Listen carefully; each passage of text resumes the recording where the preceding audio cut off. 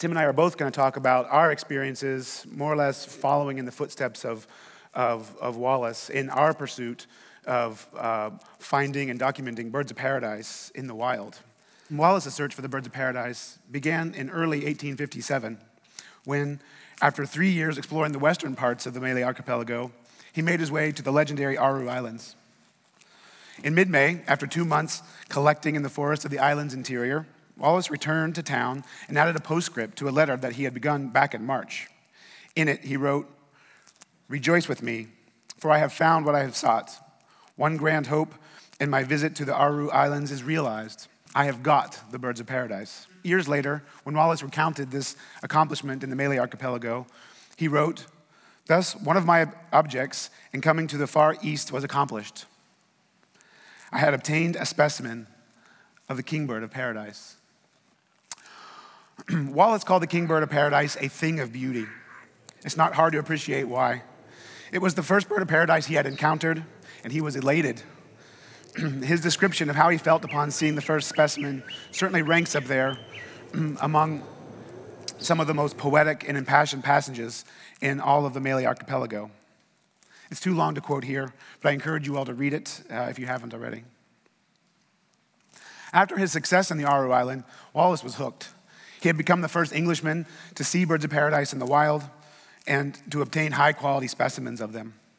He also became the first Western naturalist to see them display, which gave new context to the bizarre and beautiful plumes that they were famous for. As Wallace continued in a subsequent line of that letter, "I have discovered their true attitude when displaying their plumes, which I believe is quite new information. They are then so beautiful and grand." Their unparalleled beauty and apparent rarity, combined with the opportunity for discover that they presented, seems to have ignited a fire in Wallace, which drove him to embark on an ambitious quest to try to find and document as many species as he could.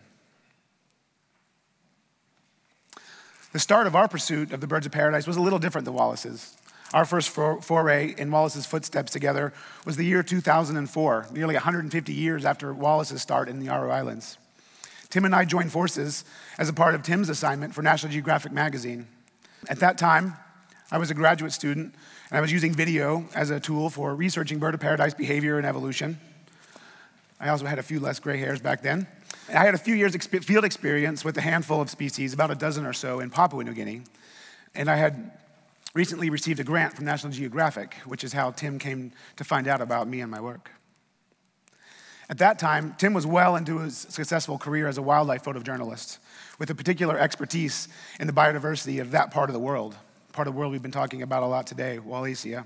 His expertise began with his field research while working on his dissertation in the rainforest of Borneo. In addition to giving him an opportunity to hone his skills as a photographer, those years of field research also resulted in Tim becoming fluent in Indonesian and becoming a world-class tree climber, both of which are really important things when chasing birds of paradise. Our goal was similar to Wallace's, to find the birds of paradise and document them in the wild and their extraordinary appearance and behavior through our observations and our collections. Our collections were a distinctly modern variety, digital photographs and audiovisual recordings, and our collecting tools were ones that Wallace couldn't have even imagined. And as Tim will share with you in a bit, our field experiences, at least at times, were remarkably parallel.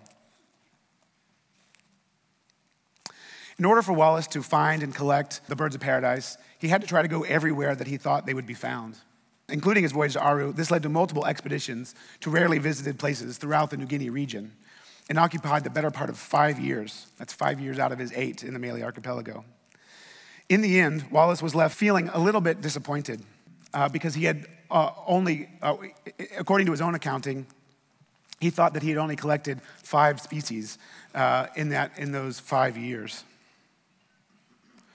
But to be fair, it should be noted that he actually encountered 7 species. This one here was previously unknown to be a bird of paradise until he collected it, and another wasn't considered to be a bird of paradise until many years later. And I actually like to credit him for 8 because members of his team, Mr. Allen in particular, actually collected another species that Wallace didn't have direct field experience with. Our pursuit of the birds of paradise took us everywhere in the world that we now know that they occur. This included most of the places that Wallace visited, but also a much larger part of the New Guinea region and into Australia as well. One of the first things Wallace did upon returning to England in April 1862 was to sort through his journals and prepare a paper titled Narrative of Search After Birds of Paradise.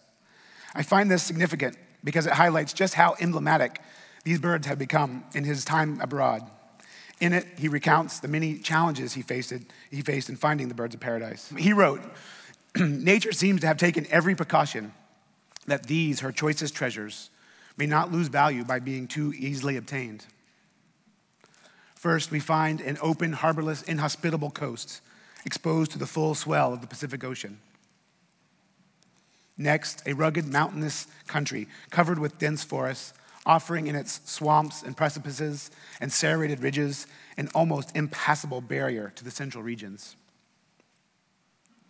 In such a country are found these wonderful productions of nature, the birds of paradise, whose exquisite beauty of form and color and strange developments of plumage are calculated to excite wonder and admiration of the most civilized and the most intellectual of mankind, and to furnish inexhaustible materials for study to the naturalist and for speculation to the philosopher." Like Wallace, we too wanted to share our narrative of search for the birds of paradise, and so shortly after returning home from our last expedition, we dug through our field journals and tallied up some interesting facts and created this short video. We call it Birds of Paradise Project by the Numbers.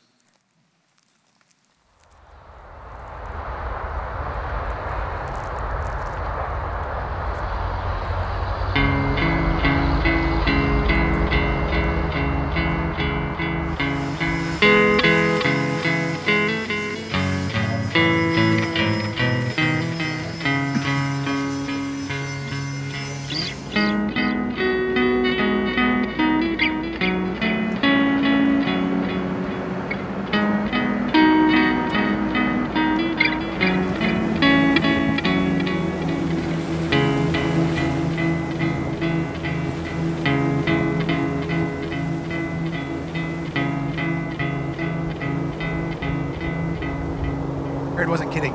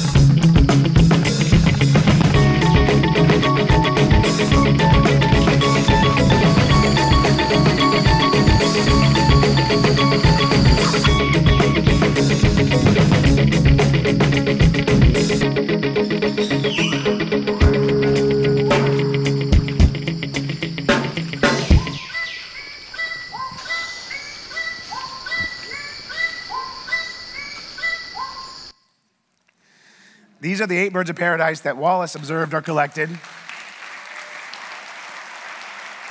And I'm happy to report that we were successful. Here are the 39 species that we successfully documented so many years later. So what is it about the birds of paradise that drives people like Wallace and ourselves to devote so many years in search of them? Well, a big part of their appeal is really exhibited in this image here. It's the sheer variety of shapes, sizes, color, form, and behavior, all within one family of birds. But now I want to take you on a little detour and talk a little bit about the ways in which we actually didn't follow in Wallace's footsteps. It actually has to do with what you see here. This is a female bird of paradise. It's a female paradise riflebird from Australia. And you can see females look very different from the males. They are much less extravagant, almost plain in appearance.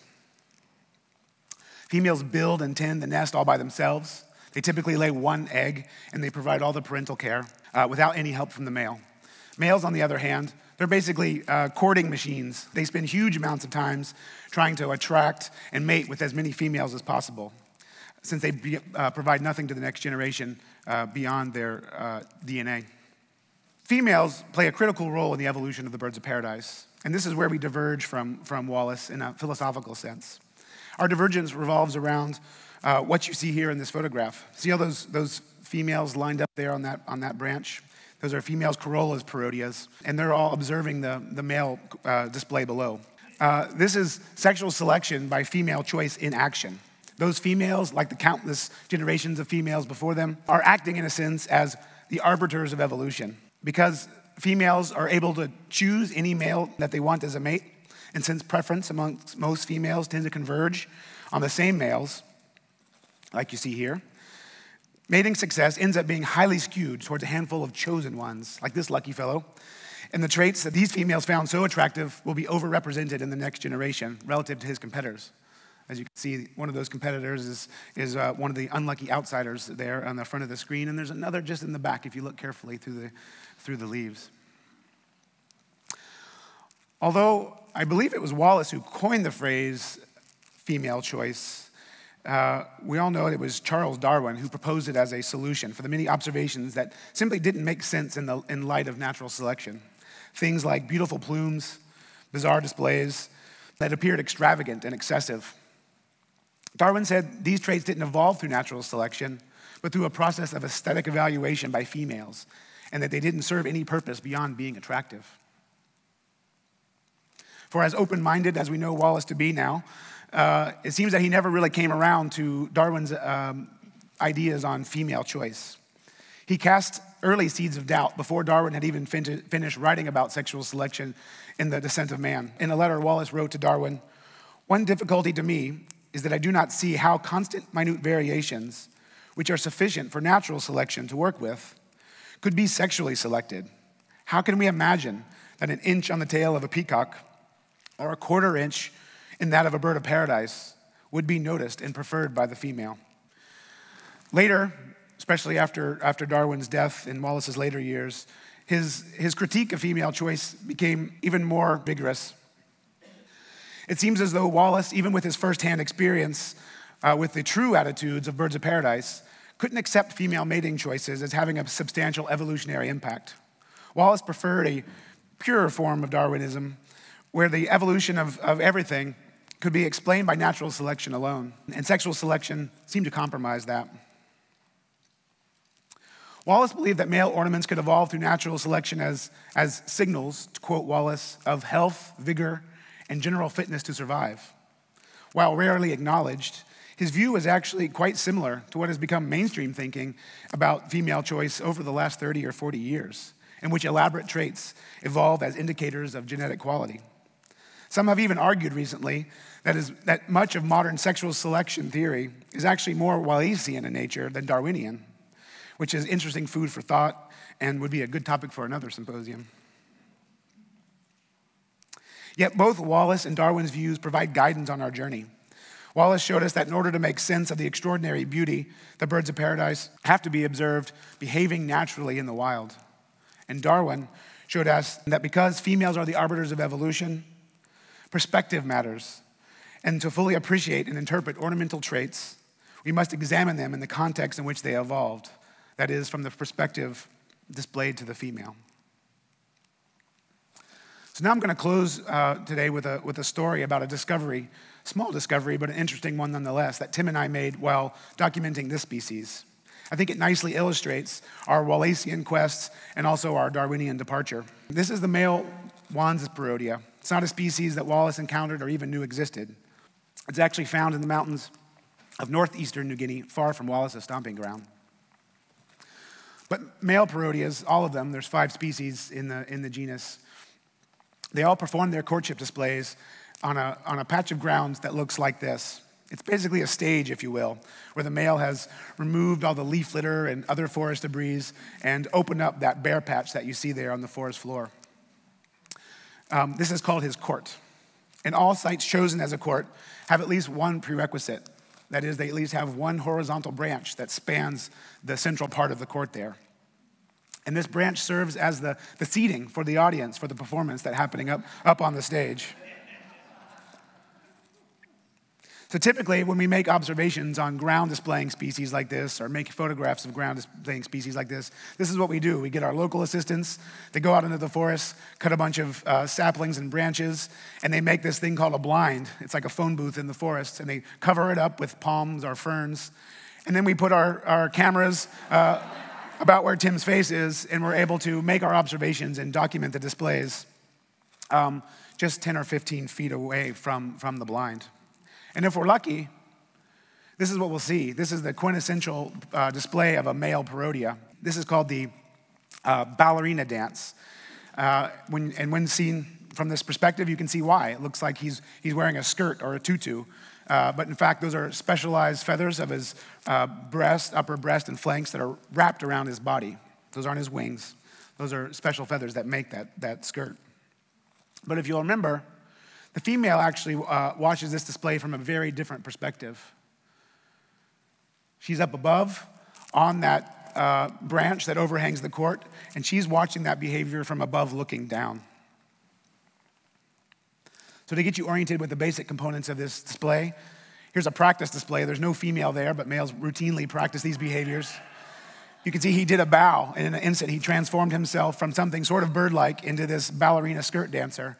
And look, even without a female there, look where he positioned himself. He's directly under that perch where the female would sit.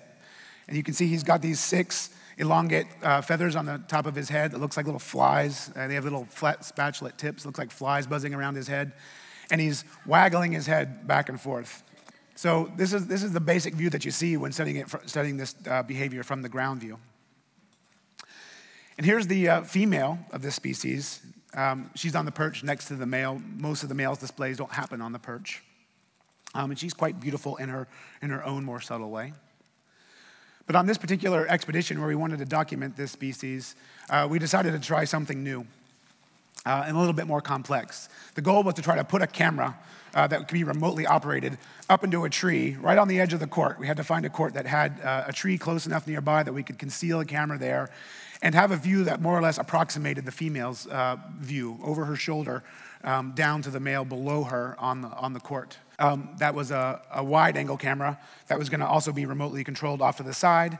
And then in the blind, we had kind of the traditional setup where Tim was going to man a big lens from farther away and be able to get tight close-up shots from the front. And as you can see, there was a laptop there which served as the control center for operating the 2 remote cameras. So every morning and every afternoon, Tim had to climb up on the tree next to the court to get the camera in place and get it concealed, connect all the cables. This tree wasn't big enough for him to climb with ropes, so we had our local field assistants go to the Jungle Home Depot and put together a ladder out of bamboo and vines. And then we spent 7-8 hours a day, if it wasn't pouring rain, together working in this little blind. And you can see that's me manning the laptop there, and no, I'm not checking my email or anything. I was basically just waiting. We were both just waiting for the action to begin, the birds to show up. Usually Tim and I don't work together in the same blinds. We kind of divide and conquer and spend time in separate observational blinds, or I'll be out searching for other species while Tim is documenting them. So this was a bit of an unusual situation for us. So that's the view that I had from inside the laptop. You can see me hunched over there and looking. That's the camera that's up in the tree that's approximating the female view. So let's take a look and see what the behavior looks like from that camera. This is a little dark, but you can see a female actually shows up this time, so this is the real deal, not a practice display. The male comes out. This is the same ballerina dance that you saw before, and he positions himself directly under the female. And of course, we knew it was going to look a little bit different, right? We weren't, too naive and think that it wasn't going to look different at all from the female's perspective. But actually, I think we were quite shocked at just how different it really looked once we saw it from the perspective of the female. And in fact, had we seen this before, seen this behavior from the context in which it evolved, We probably wouldn't have called it the ballerina dance at all. We probably would have called it the wobbling ovoid display or something. It's very different. So let's go on down to the next stages so you can see the other components. This is a practice display, but we're using it because it's got much better light. On the left here is going to be the tree camera. That's the female view. And on the right is the other wide camera on the ground. And the video here is basically synced. So you can move your eye back and forth. So he comes out. He's got his skirt wrapped around him. You can see he positions himself under that spot where the female would be. And then he goes to this thing I call the dramatic pause.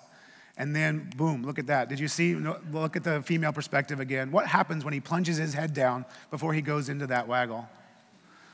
So all this time we had been looking at these really incredible iridescent feathers on his breast from the ground view and seeing him waggle his head back and forth and thinking that this shaking back and forth of those feathers was a really visually impressive thing, when it turns out, in fact, the female can't see those feathers at all. And it's only at this moment where he plunges his head down and lifts them up that she can see them. And what she sees is something very different than what we see from the ground view or actually any other view that you might observe this bird from. So that was one interesting discovery. But then there was another one. I don't know if you noticed, but at the same time that he's plunging his head down in the back, all of a sudden there's this little bright thing moving around on the back of his head. It looks like he's got a reflector on his bicycle on the back of his head, really tracing his head motions. And what this is that all male parodiids have another really highly iridescent patch of feathers on the back of their head. And for years, while studying them, I actually did a whole PhD dissertation studying behavior and evolution in the parodias. Never really had a context for how that ornament was used. There's a few behaviors where the males actually sidle up next to the females and they kind of move their head into them. And so I figured it must be just a little glimmer that was used there. And this actually was the more surprising discovery of the two, because it was only from going through this effort of trying to put our equipment into position to being able to see this extraordinary display from the perspective of the female, were we able to give context to that ornament at all and appreciate these other extraordinary, beautiful aspects of this display. So I'm going to leave you there and hand you over to Tim. And Tim is going to tell you a bit more about our efforts directly following in Wallace's footsteps through various places during our many-year journey. Thank you.